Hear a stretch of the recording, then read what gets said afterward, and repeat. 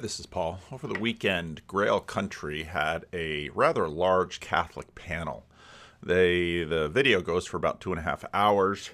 Um, it was an interesting conversation. I'm just gonna be blunt. Richard Ferrier could have talked less. Not that he isn't an interesting guy, but he tended to talk quite a bit. This Laura, for a long time, has been really wanting me to uh, pay more attention to Larry Chapp. Jordan Wood, of course, has been on here, and Nate is not Roman Catholic, but brought him into the conversation. And Laura, of course, has been on the channel and has been in the corner, and she's part of the Chicago group. Overall, there were some really interesting nuggets that came out of this. And I want to continue talking about Vatican I. I'm not through the Vatican I book yet. And after the Vatican I book, I'm going to read about Vatican II, because there's a lot that's pretty important in this struggle. And it has to do with a lot of what we're talking about in terms of whether a country needs a religious core, or civilization needs a religious core, and how that religious core should be instantiated for it to function properly. So I'm not going to play a lot here. There were some really interesting nuggets here. Jordan Wood commented a little bit on my conversation with Cale Zeldin. I thought we were maybe giving some excuses to Jordan. And I thought Jordan Peterson. I thought Jordan Wood's points about that, with respect to, so it's late at night. Character means that even if it is late at night, you should have some backbone and maybe not misbehave on Twitter.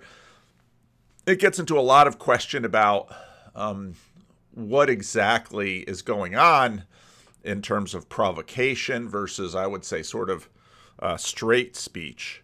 But this question that Laura posed really connected with what came through today on The Rest is History on the first Abolitionists, and I want to circle that around and connect that up with the Vatican I conversation. So, this is going to be kind of a messy video, but I want to start here. Yeah, exactly. And as someone who lived through the 60s, the fact of the matter is that there was such a groundswell of support across the ideological spectrum for civil rights. It just was in the air, as you say, and it was just considered the right thing to do. And you found both conservatives and liberals fighting for civil rights. Yeah, so Sherry asks, why didn't the church call for it earlier then? I think there are some things to say about that. Certainly, like I mentioned Catherine Doherty before, she did a lot of work on racial reconciliation and anti-racism, you could say. And that would have been in like the 30s and 40s, 50s, right? So earlier than that, she was, she started kind of a movement, and she was living in Harlem for a while, and there were priests who were working with her. So, there was stuff going on there. And then I don't know about Dorothy Day and Peter Morin. Were they involved in work like that? Oh, yeah. They were very much in favor of the civil rights and the rights of blacks and so on. Yeah. So there were Catholics doing that work, but I think it just happened that a time arrived when enough things converged that it was an opportune time to do something at a large scale, right? And it has to be remembered. Yeah, absolutely. It has to remember the hierarchy was probably a little bit slow in some ways, but we have to remember the context of the times, which is Catholicism was still fighting for its place at the social and political table in many, many ways. Also, that is an important point, because Catholics themselves were very much still a cultural minority status at that time, and often quite poor. So one of the things people don't like to talk about is the fact that very, very many ethnic Catholics, be they Irish or Polish or Italian, were racist as hell. And I mean, one of the staunchest places that opposed the desegregation of the schools was Boston, back in the 70s, as you saw this uprising of Irish Catholics and Protestants, against. Now, part of it was that there was also a certain contrived social engineering involved in busing students across cities and so on. But there was a deep racist component to it as well. Okay. And now the context of this conversation is is social justice or justice, how to name this, of course, coming out of Jordan Peterson's tweets. Kale had really a wonderful conversation with Karen Wong about the same subject. So we're really chewing on this. And the point here really isn't to put Jordan Peterson on trial, that Jordan Peterson bad or Jordan Peterson good, but it gets, and this is where I say, trying to figure out the overall impact of what Jordan Peterson is doing on Twitter. He is provoking. Now, is that provoking bad or is that provoking good? You know, in a sense, you have sort of this straight model of language, which means everybody stands up and should say what's right or say what's wrong. Clearly, Peterson is sort of provoking. Now, there's another moment. There are some other moments in this conversation which were really important. Nate Heil begins. Nate is tricky with these things because he often begins with anecdotes, or, you know, for example, with the Jordan Wood, John Vervaeke conversation, when Nate Heil brought in the Transfiguration. Nate Heil brought in the fact that he was working with his mother, who had a very large medical bill at a Catholic hospital. And, well, what on earth do we mean by Catholic social teaching? What is that? Where does it come from? And I almost get the sense from people that this is from the very foundations of the earth. The Roman Catholic Church has always been the same on this social teaching. And, well, you know, we're going to continue to read through that Vatican I book.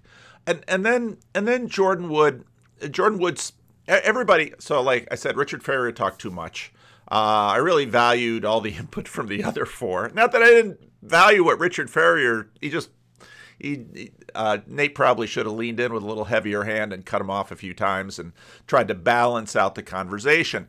Jordan Wood was quite interesting because he would often sort of be a provocateur in this conversation, because he would put points into the conversation that sort of pushed people back in terms of, now wait a minute, what exactly are we talking about here? No, So those of you who are just listening to the audio podcast, this is Jordan Wood. So what? Here's my anecdote. Okay, we went from 0 to 3 kids, not just about Larry. It was 3. In Rhode Island, where I commuted to Boston College and I was in the historical theology program. Okay, so don't judge me, but I'm doing my best to go through a program that's a very good program, and I learned a lot, and I appreciate it, and I would do it over again. So everything else I'm going to say, have that in mind. But, you're not making a ton of money. It's not necessarily the lucrative thing. You definitely can't expect a job. I don't really see a lot of programs scaling back their acceptance of graduate students and the low pay that they get, even though they're teaching classes that all students. So underneath this is, well, colleges. There's aren't they sort of? This is let's say systematic. How could we say this? Systematic inflation of incentivizing students to get degrees that will never pay for themselves. To get a PhD in something about philosophy or religion, or maybe history of religion or something like that today. Someone might argue that that's an unjust thing for these colleges to do, because they're pumping out all of these PhDs and there's not going to be any place or time or jobs for these people on the other end. But that's not the main point here. Students are paying the same amount for. Right. And I go from 0 to 3 kids, which I think is a good Catholic thing to do, from what I heard. And those of you who are watching, I couldn't see this because actually mostly I listened to this the first time around. Larry Chapp is sitting kind of front and center here with his pipe in his mouth, and he's grinning in his eyebrows. So he's very much alive inside. You can tell that just by watching his face. And so now here's the thing: we can't afford. My wife is a nurse. She can only work part-time. We don't pay for childcare. It's always one of us taking care of them all the time. I can't afford. I'm trying to do a PhD program for a in a career that probably won't have any outcome, but I'm doing it because I love it. So of course that's my choice. So that's on me. But the reason why we could have 0 to 3 kids is because of state insurance. They paid for it, and it wasn't my Catholic employer. It wasn't my wife's Catholic employer. It was the state. I think that's good that we had 3 kids.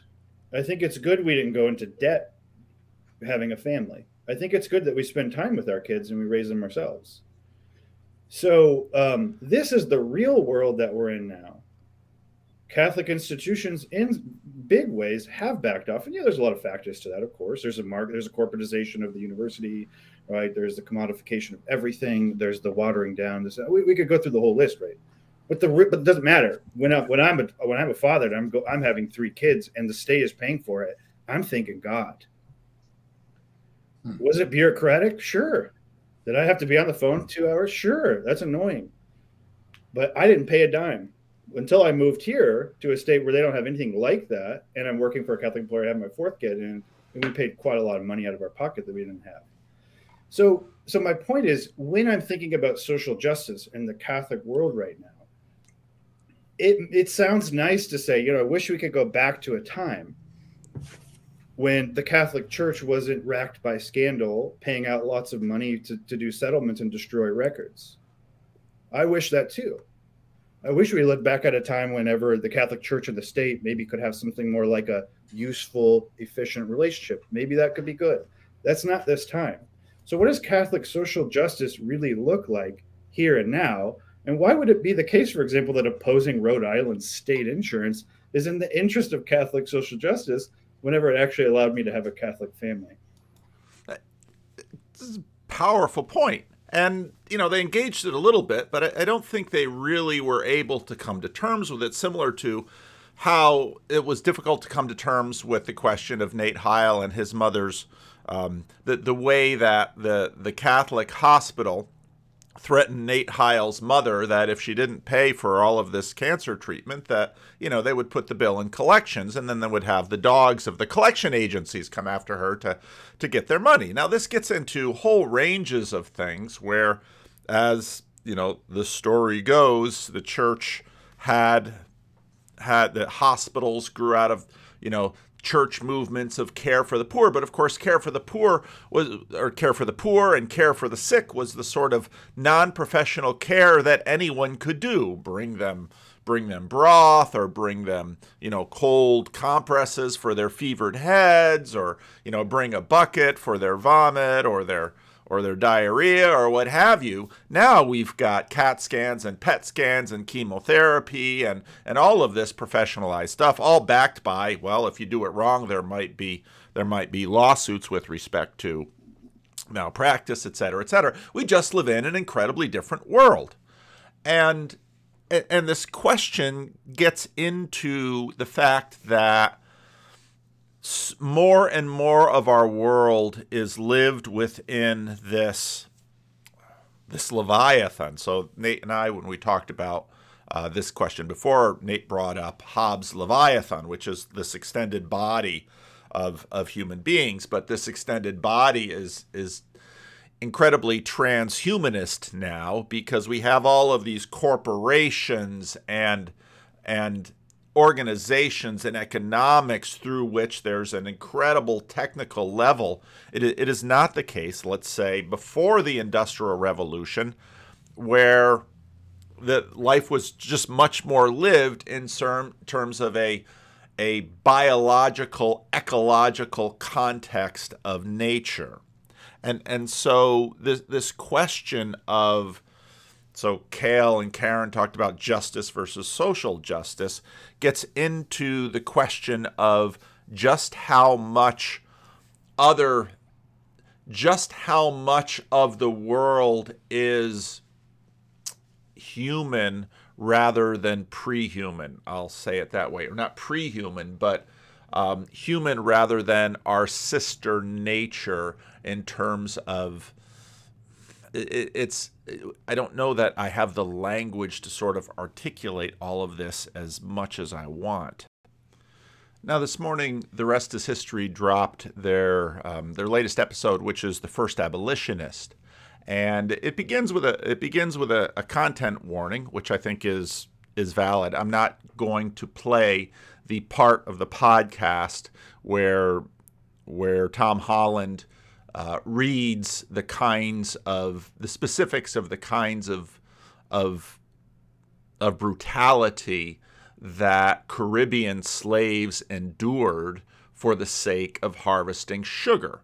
But what's interesting is that here in the 18th century, now this is before Vatican I, which comes in the 19th century, but you can get a sense of the development of religion and Protestantism, especially, let's say, small p Protestantism versus big P Protestantism. Let's say Protestantism, just church in the wild, which in many ways were the Quakers, versus this other. And I think this gets into the question of Catholic social teaching, because the history of how the Catholic Church develops what today would be Catholic social teaching is a very interesting one, giving all of the layers of the history of the Catholic Church. So I'm just going to begin with Tom Holland's little content warning. Is the horrors of slavery in the Caribbean during the 18th century. Some of the details are very graphic and may be upsetting, particularly for younger listeners. So please do be warned. Thank you.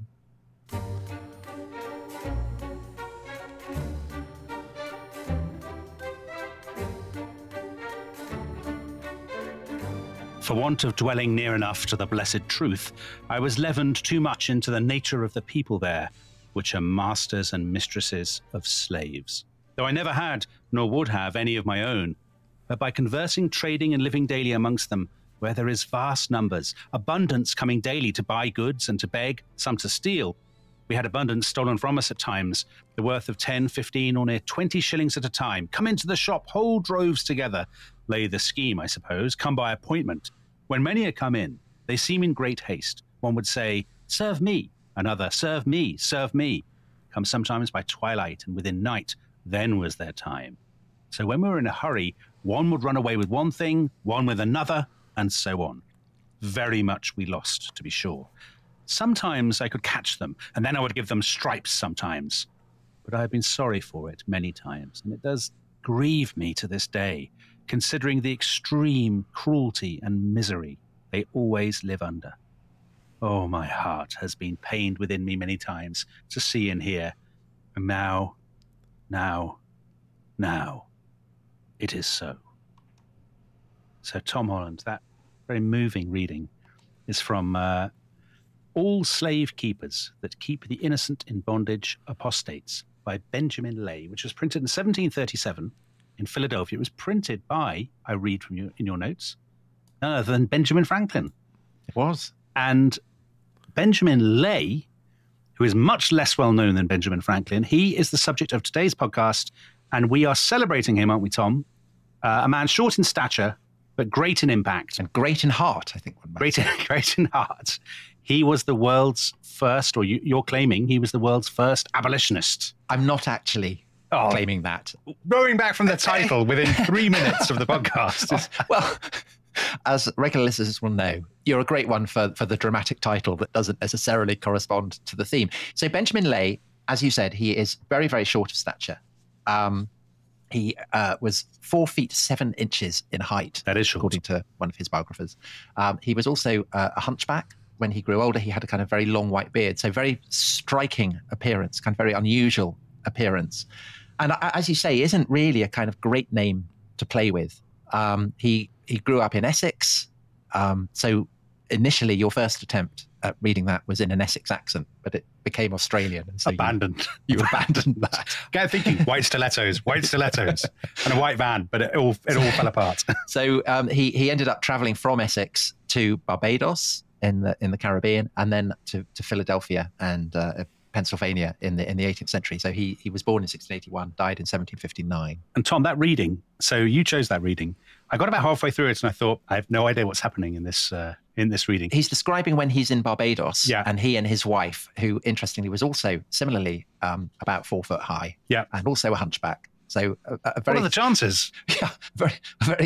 I don't know whether they'd met on a dating app or, I mean, who knows. They had moved to Barbados and they ran a business, and starving slaves would come in and basically would shoplift. Right. And Benjamin Lay is describing how they would do this, and then how, in his anger, he would whip them. So Yeah, he says, give them stripes. He would give them stripes, and then how he became crippled with guilt by this, Yeah. and mortified by it, and he ends up deciding that slavery as an institution is wrong, and arguing this very, very early on in what becomes the great kind of firestorm of abolitionism that sweeps the Anglo-American world in the 18th century, culminating in British abolitionism and then in the long run, the American Civil War. Okay. Now, part of what's important here and why I bring it up is you have the conflict between, let's say, a system, which we're going to see in a little bit, which is sugarcane growing.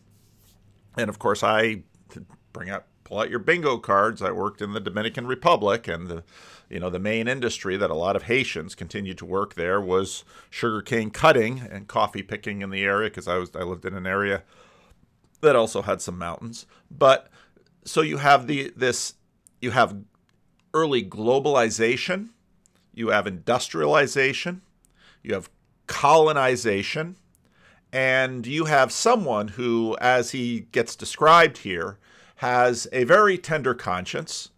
He's very sensitive to the suffering of other people. He and his wife have moved to Barbados, and they're going to try to make a living in a little store there. So on one hand, people are shoplifting from him, and he wants to go, and shoplifters in America couldn't get away with this, chase somebody out of the store with a whip and beat them in the street to give them stripes, as it used to be said, quite literally. But then, being tremendously remorseful, and so caught in this conflict.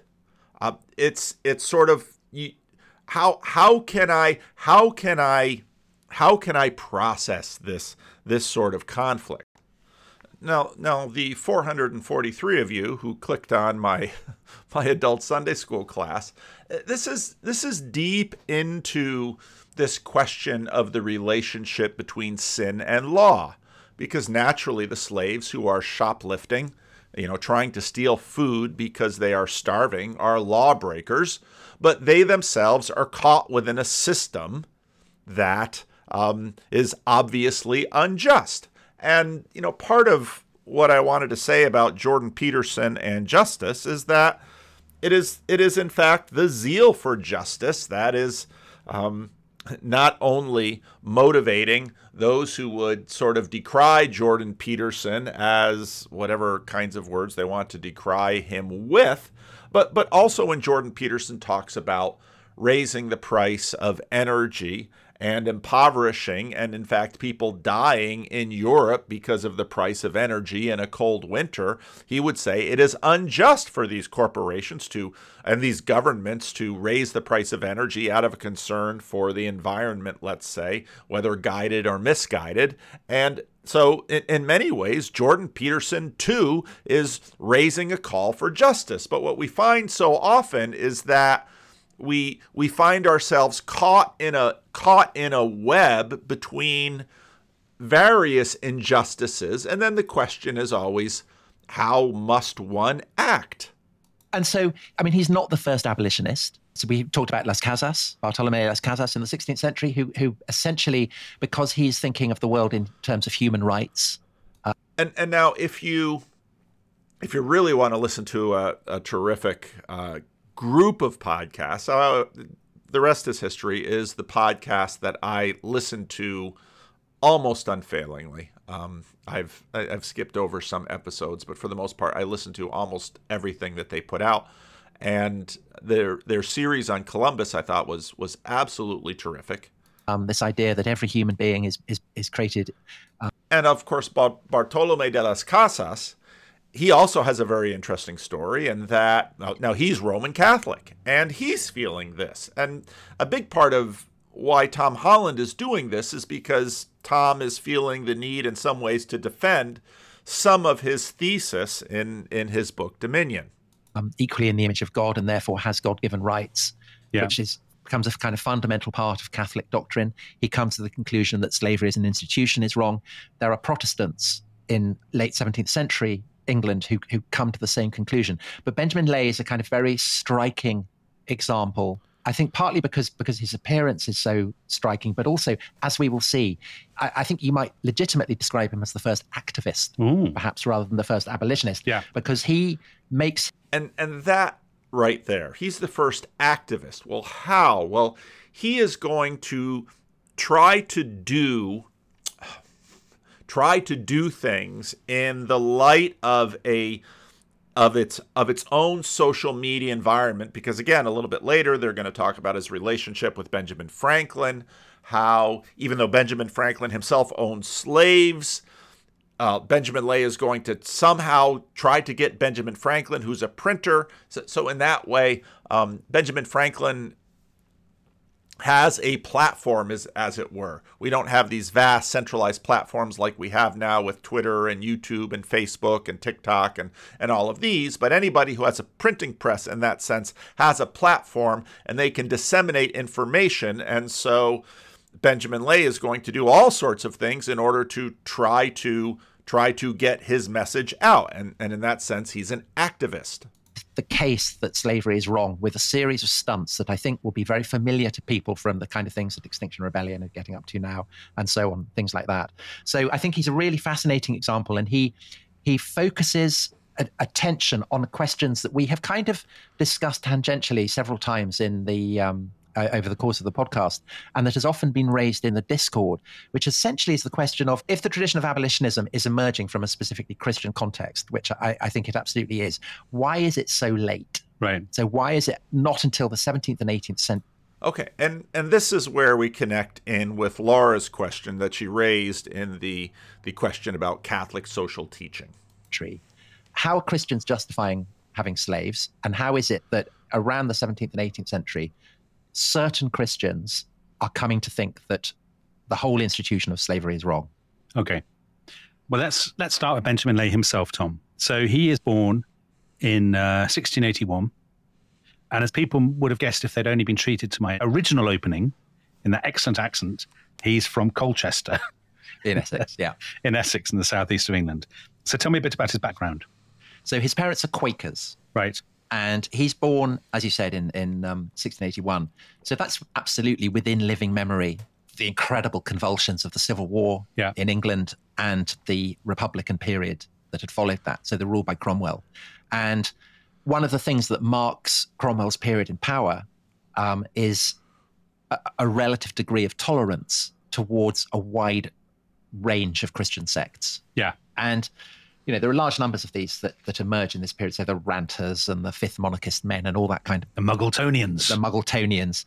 The sect that emerges in the 1650s that has the most enduring impact and that is still very much around today are the Quakers. Yeah. And their origins are much more kind of radical and unsettling for their contemporaries in the 1650s than they come to be. They come to, kind of relatively speaking, to be tamed. Yeah. But in the 1650s, they're recognizably part of this sense of the world turned upside down. And their very name, Quaker, it kind of alludes to this sense that they are shaking, that they're trembling, that they're bellowing, that they're kind of frothing at the mouth, that they're crying out at their meetings. And so it's a bit like the Ranters. Yeah. The Ranters have gone, but the Quakers survive. And Now this extremism, let's say, this plays very interesting along the Protestant-Catholic divide. You're going to have both Protestants and Catholics that are, what word shall we use? Shamanistic? Is that fair? Maybe not. But this is going to you have all of this tension, let's say, between those who want to stick to the text and those who are moving from internal lights, let's say. Again, part of the difficulty we have with all of these things is that there is, in fact, an ecology, a matrix all across the divides, like the Protestant-Catholic divide. There's going to be all of these tensions, all of these dualities with emerge. This is fairly anarchistic in some ways, that the Quakers are sort of a very radical fringe of, you know, the late Reformation. You're talking 1650s, so this is 17th century. But you've had, of course, Anabaptists. You've had wildness among the Anabaptists, of course, as sort of the big P Protestants emerge. Protestants will sort of be the rationals versus, let's say, the Catholics who believe in miracles. You'll have those kinds of tensions emerge. And so there's a ton going on. But one of the things that I also wanted to highlight is, you know, a world turned upside down, as Tom had just said here. I've been preaching through Lent. I use the narrative lectionary that actually comes out of the Lutheran tradition. And I like the narrative lectionary because unlike the Revised Common Lectionary, which tends to hop around a lot, and in that way, the Revised Common Lectionary tends to itself be the voice out of which the church arises, or the voice of the church arises. The narrative lectionary usually tries to stick to fewer books. And so we've been in these apocalyptic parables for the sermon. And this sense of apocalypticism, which is very much recurring in all of the different areas of Christianity, is very tangible with respect to the Quakers. It's very tangible with respect to, if you listen to The Rest is History, when they talk about Christopher Columbus. I mean, everybody is sort of living in an apocalyptic world, as it were, and responding to it in very dramatic, personal, and powerful ways. But part of what we have is just this increase of machinery with globalization, with the Columbian Exchange. So you've got Egyptian mosquitoes that were carried across the Atlantic who have now come to the New World, and tertian fever. If you read 1493, tertian fever or malaria has been brought over, and malaria is just wiping out the Tainos in the Caribbean. And so increasingly, in order to feed sugar manufacturing, the sugar demand of Europe, African slaves are being brought over. Part of the reason they're bringing African slaves over is because African slaves already have multi-generational immunity to the mosquito that's brought over to America. You have the Mason-Dixon line, which is very much sort of the line at which this mosquito can live. And so you have people south. Part of the reason African slavery takes off in the Americas again is the same difficulty with respect to the mosquito. Again, you can read all about this in the book 1493. But you also have this sense now of all of these structures. And how are individuals supposed to navigate the good and the bad within these structures and come out with workable lines? Thing that's evident about the Quakers right from the beginning is that they reject kind of institutional frameworks. So priests, pastors, people who claim a particular authority over their flock. Yeah. And so although it's associated with the name of George Fox, who is kind of traditionally named as the founder of the Quakers, that's not actually accurate. Basically, there are lots of... And if you want to read a very interesting book, read a biography of George Fox. Fascinating individual. I remember reading that a number of years ago. Just very interesting time. And again, you tend to find this, let's say the Azusa Street Mission, the rise of Pentecostals at the beginning of the 20th century, Christianity on the frontier in the Americas, the Jesus People movement that I've made some videos about recently too.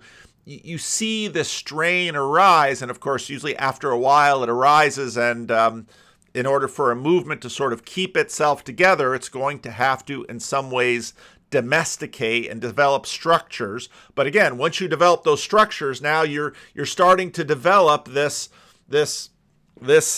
animal. This is very much where we get into Ivan Illich and this Christian anarchism. You're going to develop this animal that can be this larger animal, this larger Leviathan, this larger body that can be used for good or for ill.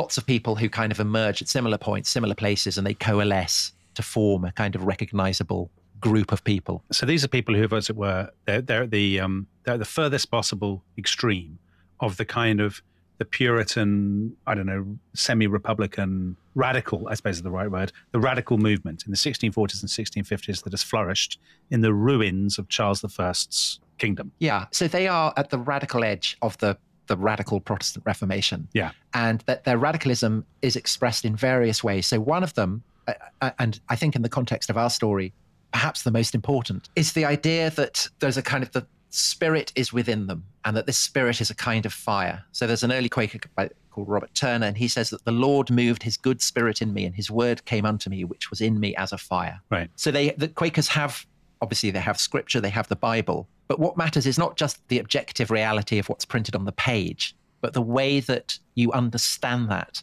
with this kind of spirit within you, the fire of the Holy Spirit. Yeah. Enables you to... Now it's so amazing how this plays in different ways. Just this morning, the Jordan Peterson excerpt from the Exodus seminar on Dennis Prager and porn and lust has sort of caught fire on Christian YouTube. And so What Do You Meme had a video about it. And just this one, it popped up from the Council of Trent, where I forget this guy's name. This is a Roman Catholic apologist. He's got 41 minutes on this, and he's got some clips from Dennis Prager. And one of the interesting things is he starts going after Protestants on this. So he's going after Protestant YouTubers, on major Protestant YouTubers, on masturbation, and then he gets on sola scriptura. And of course, well, you know, Catholicism, this isn't Catholic social teaching. This is sort of Catholic social teaching adjacent. This is Catholic sexual teaching. And it's just, I saw this video and I thought, wow, this is so fascinating, because in some ways, sort of downstream of Jordan Peterson, the Catholics and the Protestants have, in this current climate, conservative Catholics and conservative Protestants have sort of found friends with one another, but here on this issue, sola scriptura is the problem. And so, but this isn't, and this is where we're going to get the connection into Vatican I. This isn't because of sort of inner light inside. This is from the authority of the church that is broader than what you find in Scripture. Another friend of the show this morning sent me this video, which all of these were candidates for commentary. Awakening with JP. Not Jordan Peterson, I forget his name right now, but I've watched this guy for years, and he sort of began as doing sort of inside, sort of spiritual but not religious yoga and all of this, sort of making fun at his own people. And now he almost sounds like a Cold War Christian conservative. He's totally rethought how he thinks about Christianity and God, and now he ends with the commercial of his most popular merch, which is his Got God shirt. And you know, a good section of this was against communism, and I just thought, wow, this guy was much more sort of inner light Quakerism, spirituality, and now he comes on the scene sort of as a social conservative. Enables you to penetrate to the kind of the hidden depths that otherwise would be hidden. And this is why Quakers boast that essentially, you know, Catholics, Anglicans, even Presbyterians have priests, they have elders, they have people in authority. But the Quakers don't have that. They're unmediated. Their relationship with the Bible is absolutely unmediated. Yeah. And this, again, this is where sort of the radical Reformation isn't all the same. And this is where, of course, early Anabaptists with what was his name?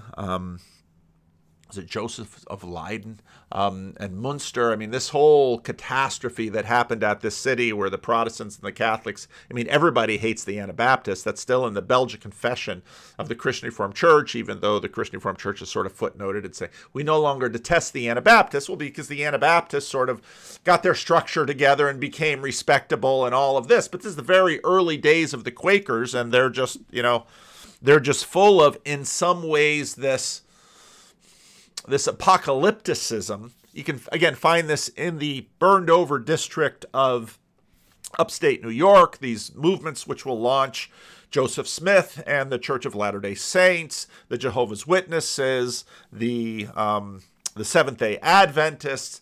I mean, there's sort of a, if you think about Christianity, let's say as a volcano on a landscape, it's just sort of the burning edge of the lava as it flows through history, continuing to sort of incite these movements. And of course, there'll be Catholic movements, and the movement of Vatican I that sort of reacts to modernity is radical devotion to the Pope, radical devotion to the teaching of the Pope. And this comes as a reaction to all of this seething wrestling with modernity and the Enlightenment and liberalism, even though all of this is very much part of their world. One-to-one. Yeah. It's one-to-one, and it's the feeling that is rising up within you that enables you to interpret it. There are other ways as well that will also be very influential on Benjamin Lay and his long-term campaign against slavery, which is that the Quakers are committed to a sense that all humans are absolutely equal, right? Not just because they've been created equally in the image of God, but within the fabric of society, that no one person is better than the other. Yeah. So they have, you know, they reject all titles. They reject any claim that men might have to a kind of superiority over women. So kind of very radical sense of gender equality. They're very austere in their personal habits, which is a crucial part of what makes them influential almost immediately. People see them as kind of saintly figures. Yeah. And they are very, very into expressing these views through a kind of activism. So the famous thing that they do is refuse to take their hats off. That is unbelievable. That's absolutely shameful behaviour, Tom. Shocking subversion of everything. That. Well, actually, you know what? I mean, we're joking about it, but if you're in the 1650s or the 1660s, not taking... And again, so not taking your hat off. You read the New Testament and Jesus' fight over dietary rules and fasting and hand washing with Pharisees who are fighting a culture war with the occupying Romans. I mean, these things manifest themselves in very different ways.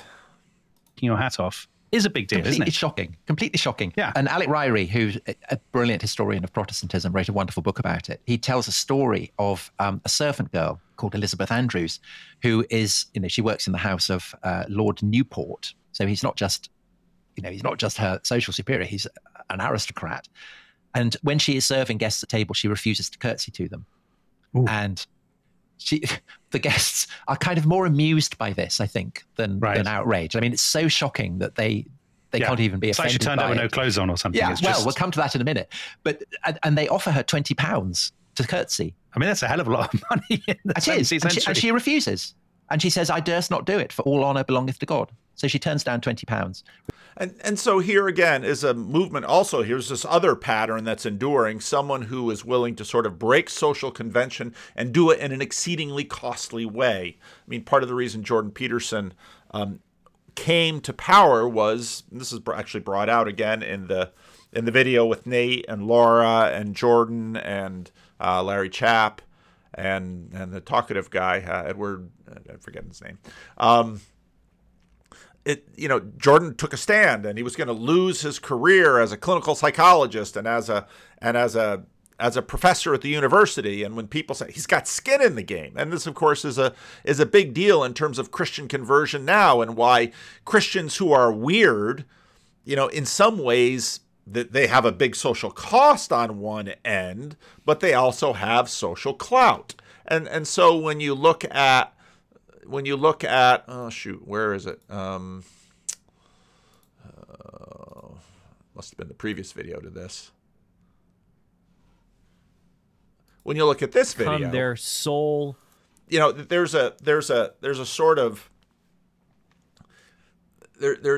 something. It takes, well, okay, no porn, no masturbation. This is serious Christianity. We're not going to do this other stuff. And well, there it is. Refuses to curtsy. Now, you mentioned the nudity. Yeah. Quakers in the 1650s are quite into nudity. You amaze me. and they're doing this not like the Adamites, who are also part of the swirl of the religious times, who are doing it because they say, you should try and get back to the primordial innocence before the fall. Quakers are doing this as a kind of activist stunt. So they are saying that they're doing it to highlight the way in which priests, prelates, Presbyterians are hypocrites, and that they are stripping off their clothes to kind of demonstrate the way in which they should be stripping off the priest's clothes, really. And of course, we see this today. There was just an article. This woman, it was a radical feminist woman who was upset because Amazon took the cover of her book off because she bared her breasts for the cover, and we should unleash women's bodies from the oppression and go. I mean, so here the Quakers are walking nude in the area to do this. And so, you see these movements just go through history and all of this going back and forth. Radical break. Anyway, he goes to Barbados.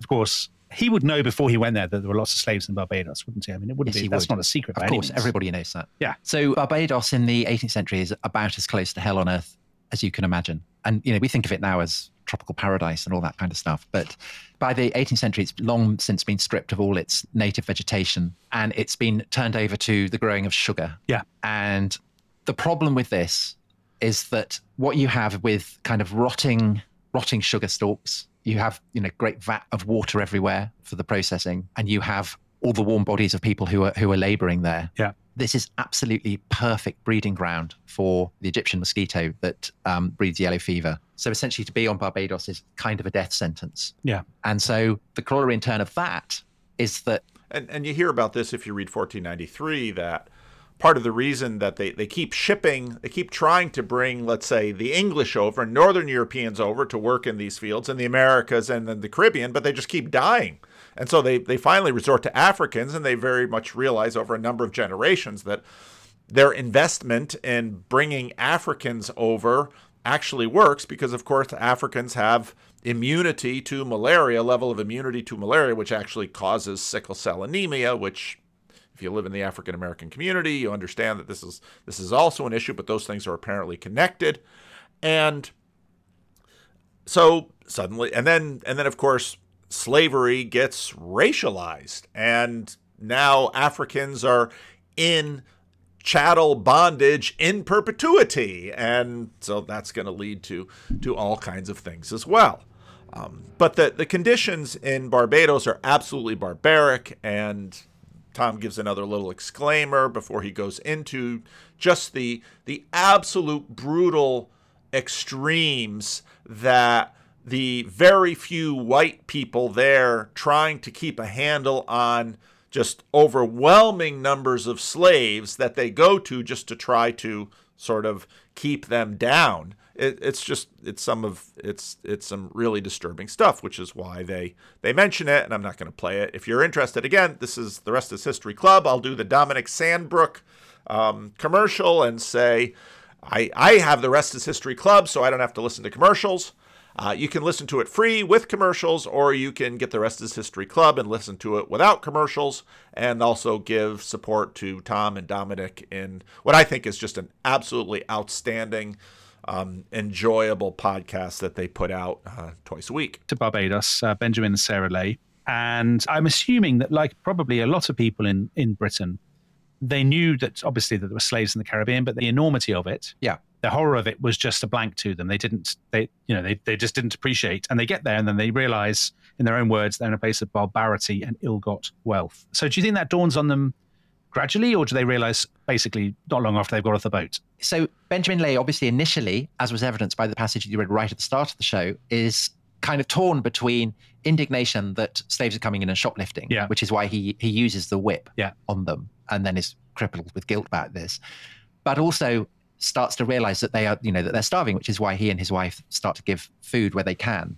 And he has a very vivid description about throwing food for the slaves out into the streets. And he says, stinking as to be sure it was, yet the poor creatures would come running and tearing and rending one another to get a part in the scramble of that which I'm sure some dogs would not touch. So that obviously is a manifest, the fact that these slaves are starving is something that he's starting to become very upset by. But it's a few months before he sees for his own eyes the horrors that slave owners, among whom are Quakers, are perfectly capable of inflicting on their slaves. And so there's one particular day he goes to visit a fellow Quaker who owns a plantation outside Bridgetown, the main town in Barbados. And he and his wife, they walk up to the house and they find a naked African who is suspended outside their friend's house. And blood is dripping from the slave's body. Yeah. And it's formed a puddle in the dust. And obviously this has drawn flies, so they're swarming around the blood and they're swarming all over the slave's wounds. And the Leys are appalled by this and confront their friend. And the friend doesn't feel he has anything to be guilty about. He says the slave misbehaved. Yeah. He's my property. He has to be punished. And it's this, I think, that sets Ley upon the path that leads him to think that it's not just that slaves should be well treated, which I'm imagining was his previous position, but that slavery itself is utterly wrong. And that it's this that leads him in the long run to write tracts on which he's drawing on his memories of what he saw in Barbados. So he describes slavery as being a kind of lingering martyrdom that could last years and years and years. And the martyrdom, some above ground and some underground, in caves and dens or mines, are murdered by working hard and starving, whipping, racking, hanging, burning, scalding, roasting, and other hellish torments very sorrowful to consider. And he says that everything that is produced by slave labor, of which sugar is the principal product, he says that it is irrevocably polluted, in his words, with grease, dirt, dung, and other filthiness, as it may be limbs, bowels, and excrements of the poor slaves. So that's a metaphorical. Yeah, the sugar is, Now, this is where we sort of get into this question of a world of humanity, a world of Leviathan that has gotten too large.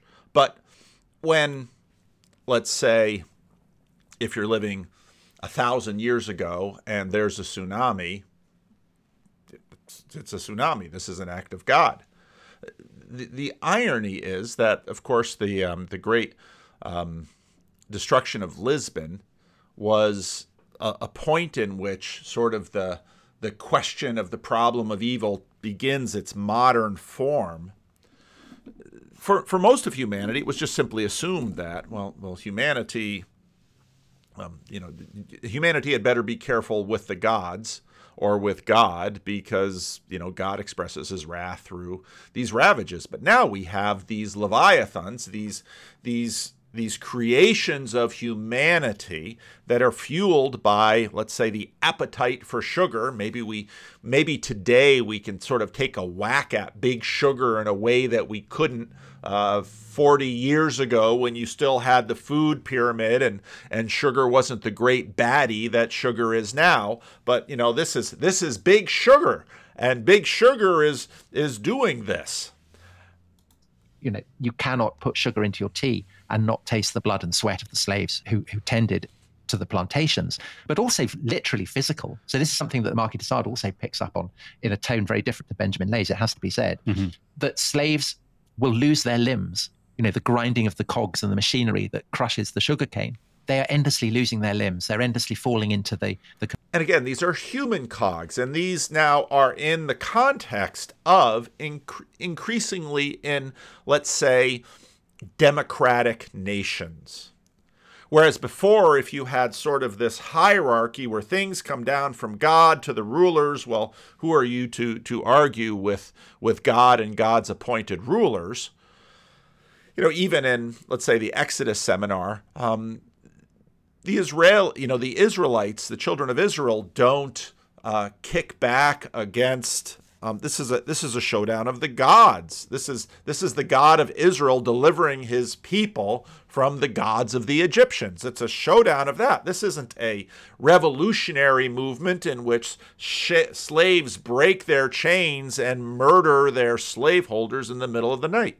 Contraptions, their body parts are literally part of the sugar. Yeah. And so Benjamin and Sarah Ley turn abolitionist. And I think that the reason for this is partly the industrial scale of the horror that they're witnessing. It's this that makes them abolitionists, because Britain is starting to industrialize. And so the ability to inflict torments on slaves is greater than it's ever been before. Yeah. It's the scale of it. It's the industrial scale of it that is the horror. They can't dismiss it as a few bad eggs. You know. And this will come up again in Nazi Germany. It's not like the Germans developed genocide in the Holocaust. Genocide has been practiced by human beings against other human beings from time immemorial. In fact, in the Bible, you'll have commands of God to commit genocide against certain tribes. Of course, Jericho has to be wiped out. The sin of the Amorites. I mean, just on and on and on. This is what happens. So when we get to this conversation about Catholic social teaching, well, this is sort of like the case that Jordan Wood points out in the Rhode Island, by the state, the medical center, and Nate points out with the Catholic hospital. Well, the world has changed, and how are we to think about this? Now, this really is a terrific book, and I'm very much enjoying it.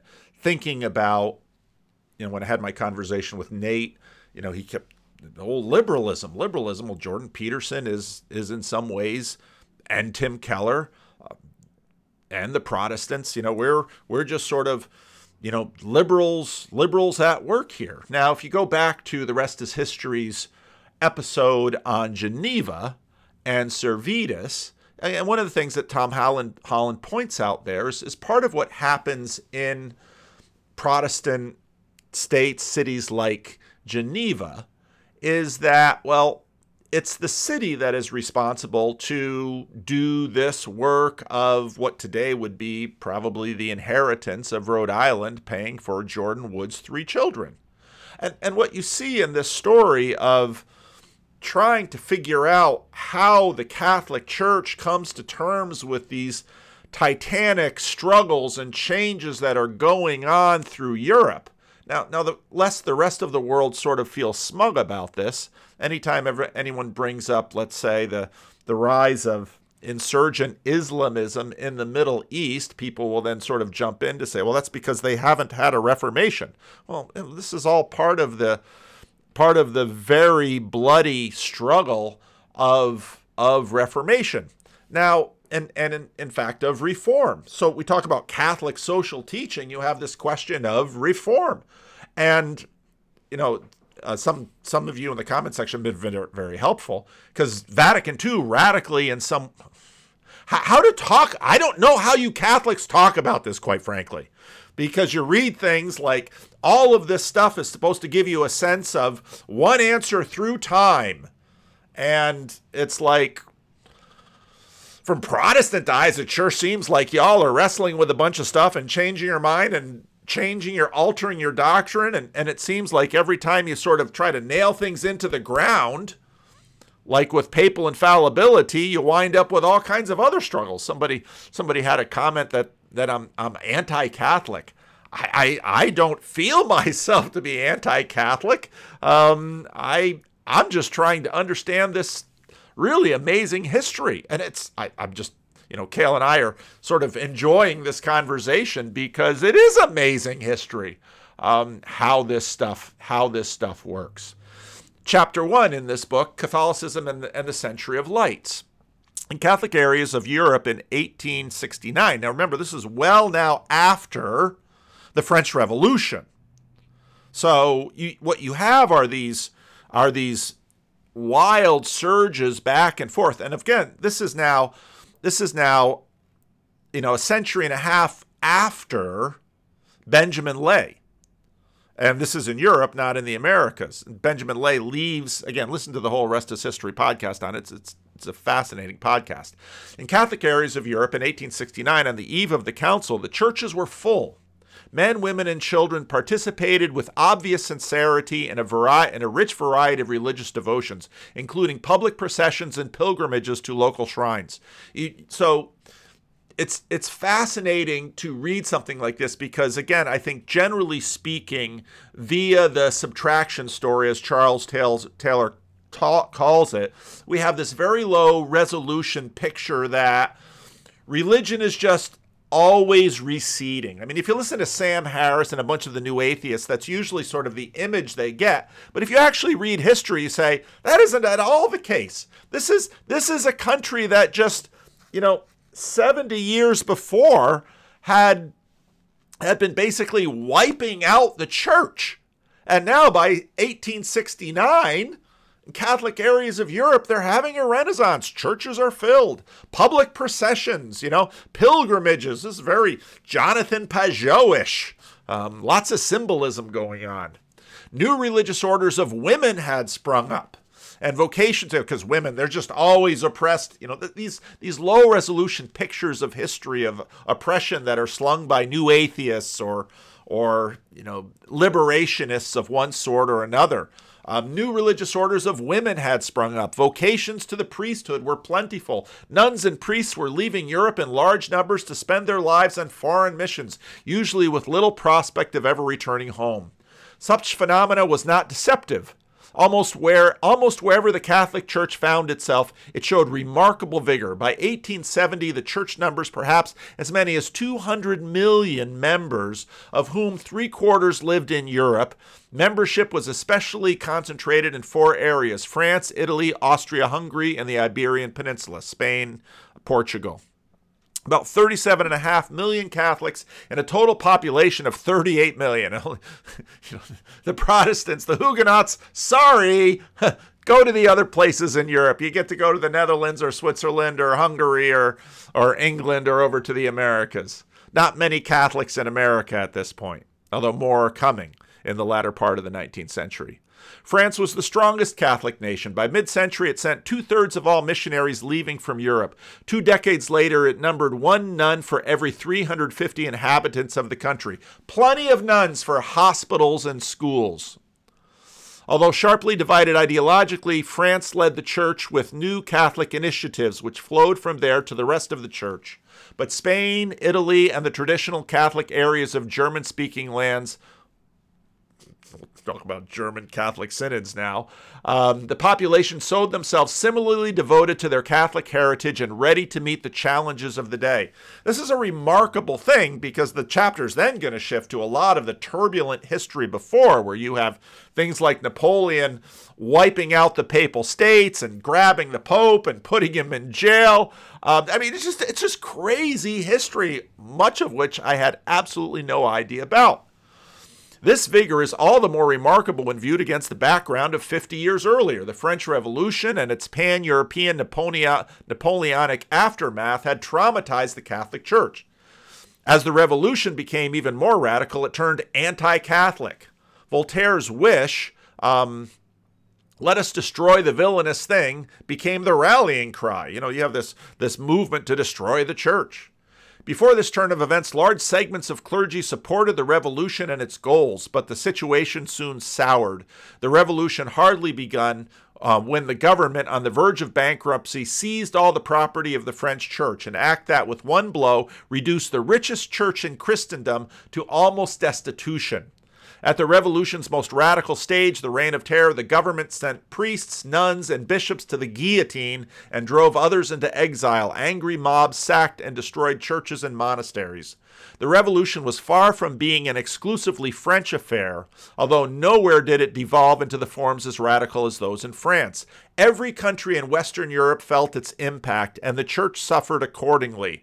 Across Europe, the onslaught devastated the great religious orders such as the Dominicans and the Franciscans. In other words, this new flourishing of religious orders in 1870 comes after the destruction of religious orders at the beginning of that century, and not by Protestants.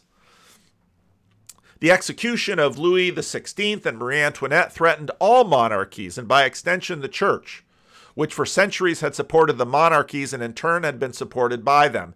The executions put fear into the hearts of kings, not the least of which Pius VI, the Pope of the era, a monarch by virtue of his office as the ruler of papal states.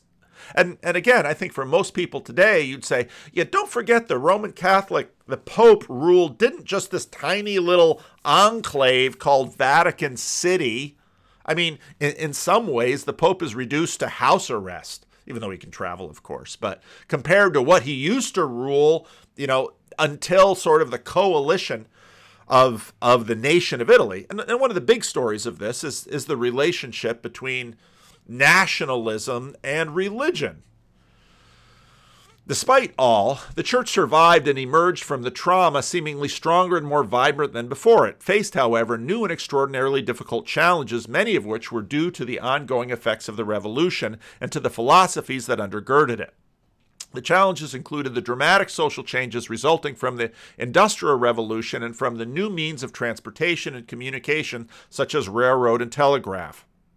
They included the intellectual changes emerging from the new critical approaches to the past, which did not spare sacred texts and sacred traditions. The Enlightenment had, moreover, turned Europe's face away from the past with its superstition and obscurantism towards an ever brighter future. In this scheme of history's course, modernity was not simply a designation of the present state of affairs, but an ideology. According to this ideology, the present is better than the past. Does this sound familiar? And the sooner the past is forgotten, the better for all. And we've forgotten a lot. Heavy ideological baggage now weighed down the word modern. Tradition, once a norm in belief and source of culture and enrichment, had shifted into an obstacle blocking the march of progress. For both friends and foe, the Catholic Church stood for tradition in its most unqualified form. Although to some degree challenges like those affected everybody in the Church, they most directly troubled the Church's leaders, the popes and the bishops, for good reason.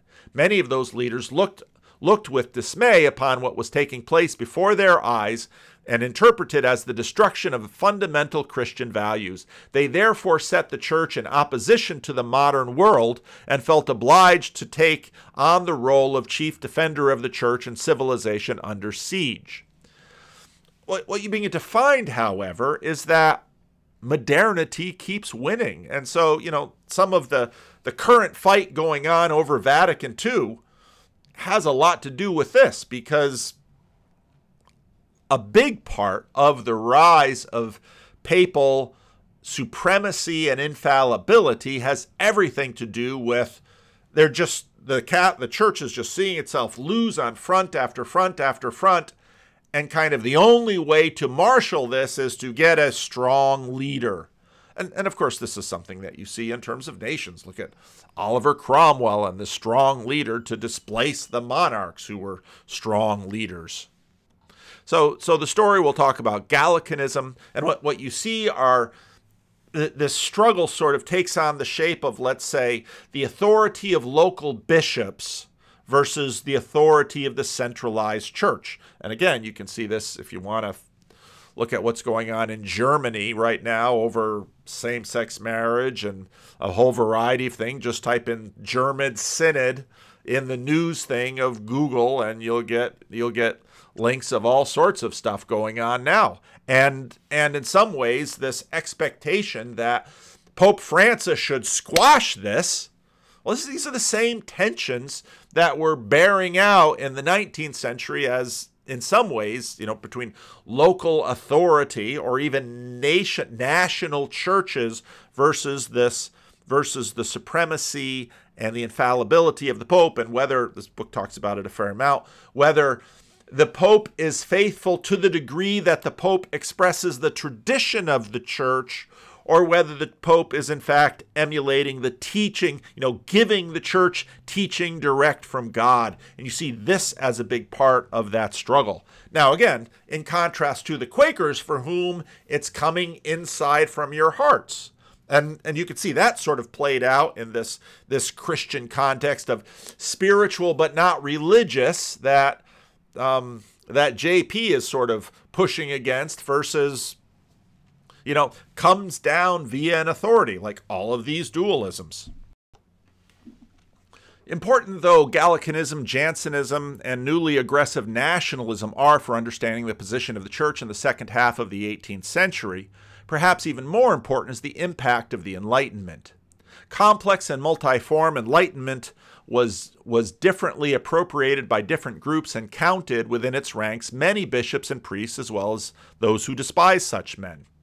Despite its complexity, the Enlightenment was a fairly coherent intellectual movement in its basic assumptions and goals. For many Enlightenment philosophers, few goals were more primary than the pursuit of political liberty, equality, and fraternity, goals that took on particular resonance in influential circles in France.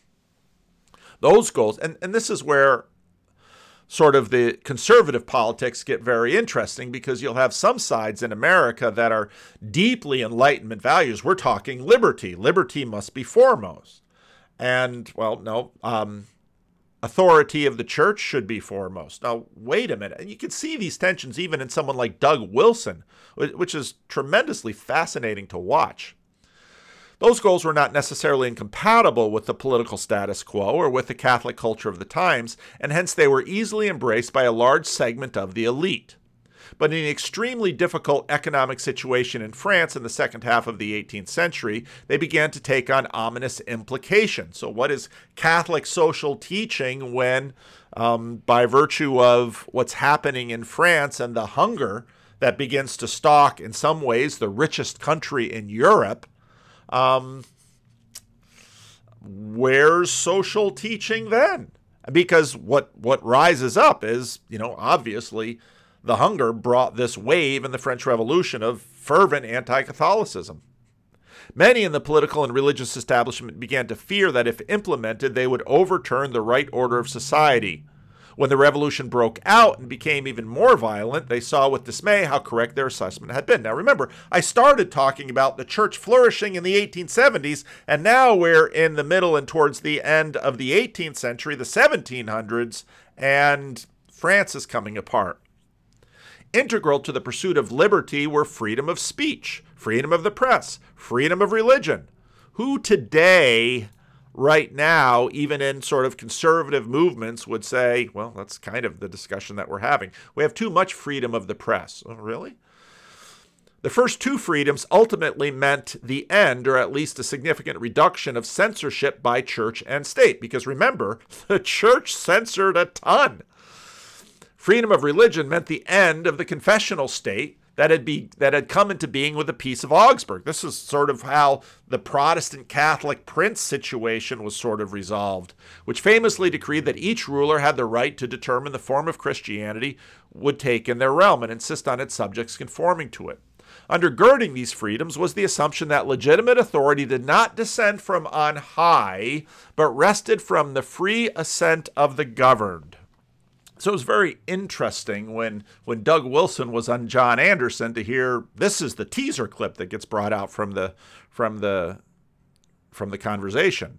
Every society has a god of the system, right? So I want to argue that the god of the system needs to be the true God, the God that parliaments and congresses can't reach, because otherwise, if your highest moral, ethical authority is under the sun, inside the world, then the god of the system is demos, the people.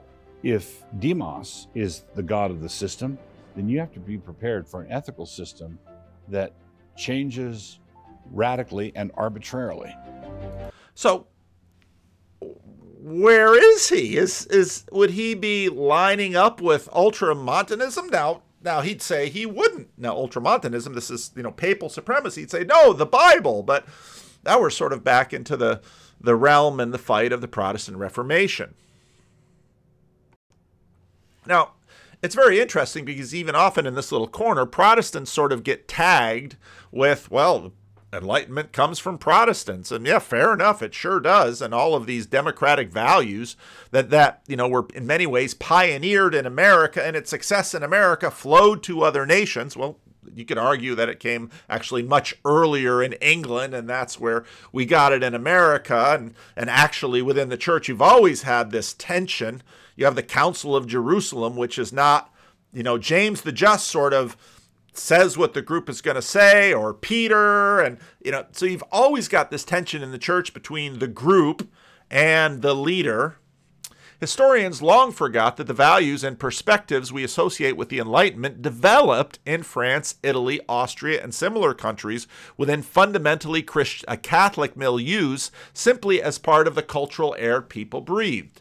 The values and perspectives, which were not always coherent among themselves, were not the abstraction we call the Enlightenment, but questions and issues discussed and debated in elite circles as they rose to prominence.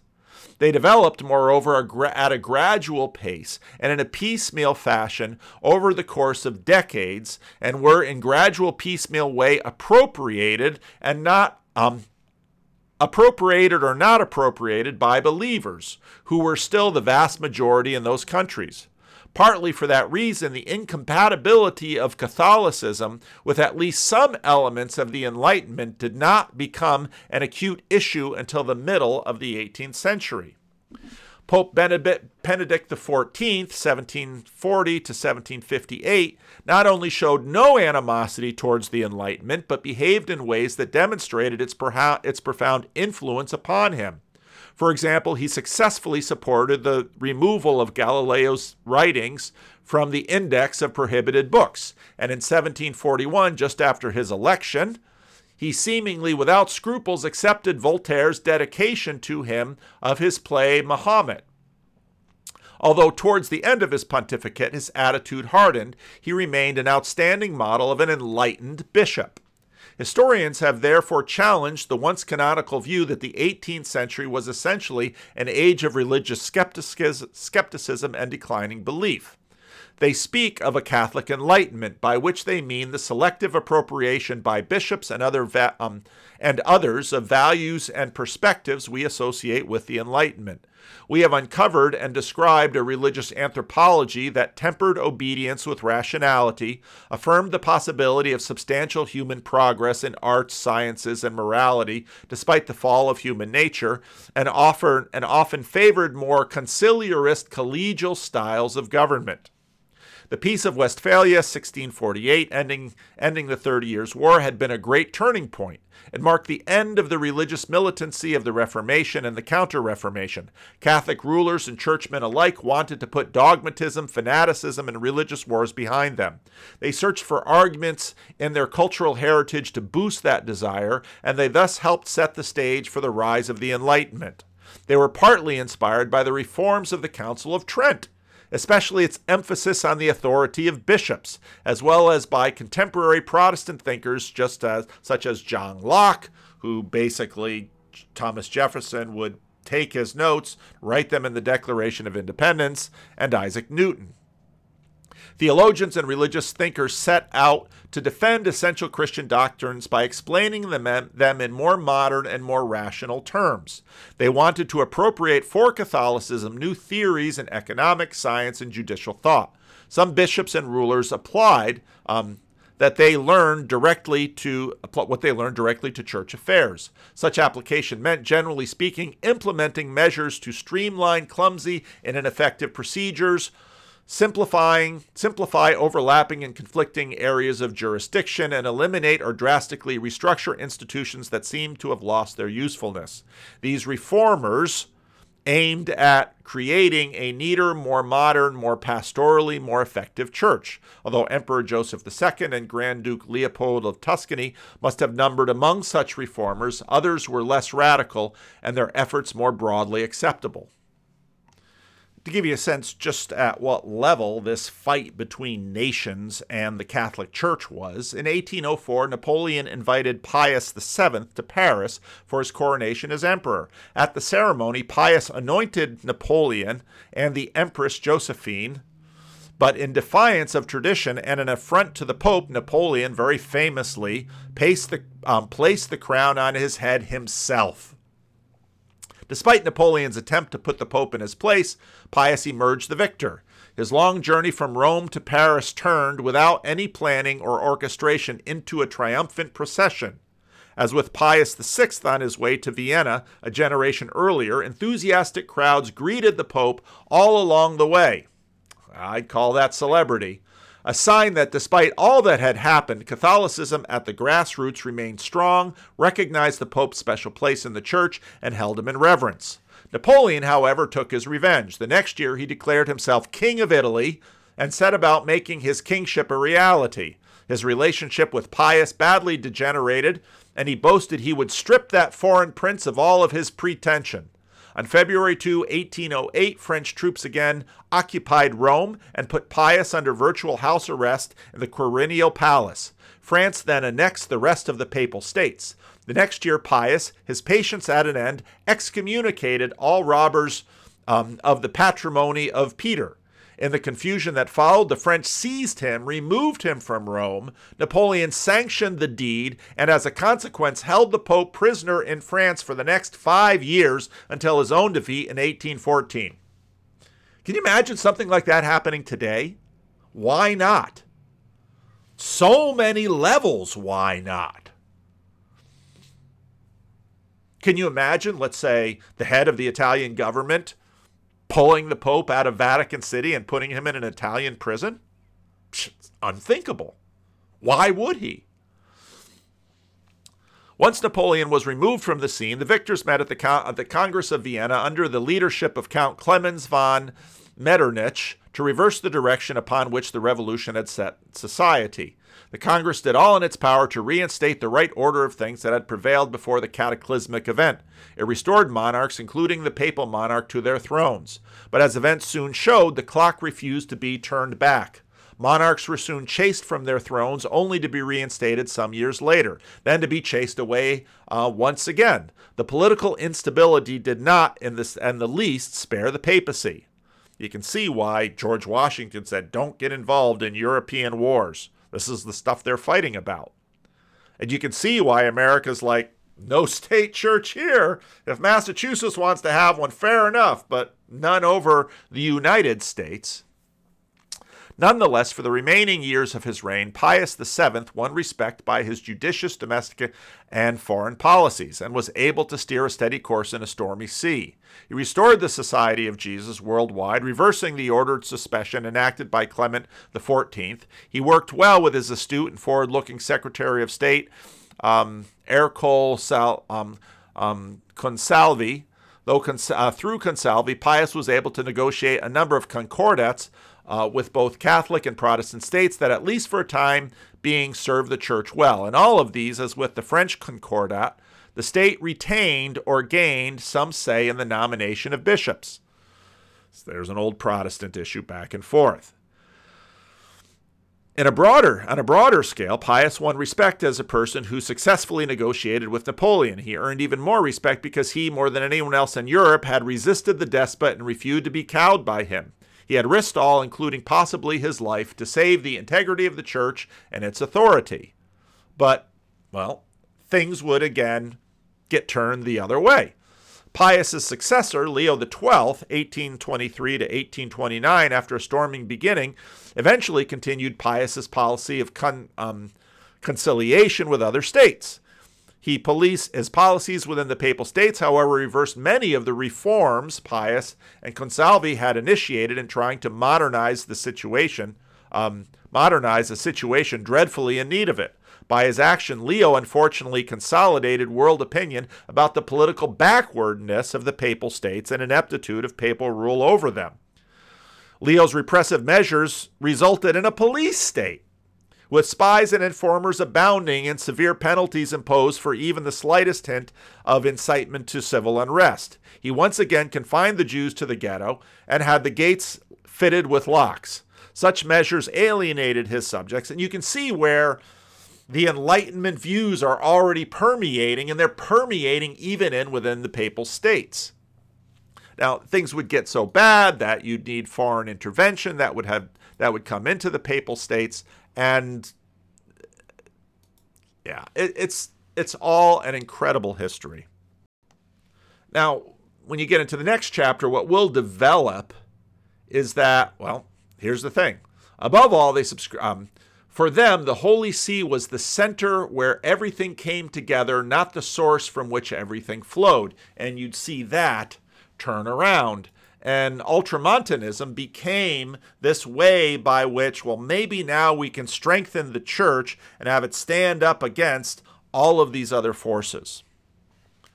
So when I hear something like Jordan Woods talking about, well, okay, we've got this subsidiary ideas and nested authorities and volunteerism and all of that, but does the state of Rhode Island sort of outdo the church in being able to provide some of the ends that Catholic teaching wants, such as the flourishing of my family and the enabling of myself and my wife to have many children? You can see why this is a difficult conversation. What exactly do we mean by social justice? How Catholic is this?